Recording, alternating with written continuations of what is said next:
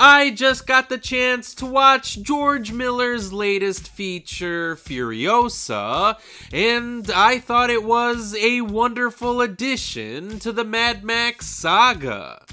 Now, comparisons to Mad Max Fury Road may just be inevitable, but you should know that Furiosa is a different kind of movie altogether. One that never tries to imitate what already worked before. Instead, Furiosa enhances the world that was established in Fury Road by building on top of that film's foundation.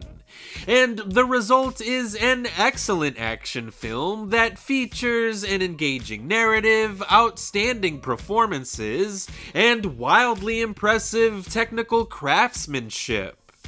Sure, the digital effects may not be perfect, and certain story beats could be fleshed out a bit better, but none of that stops Furiosa from being another glorious spectacle from the mind of George Miller.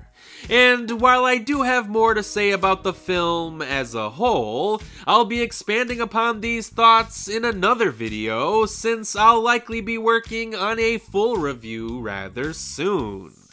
For now, I just wanted to share my initial thoughts on the movie after I just finished watching it.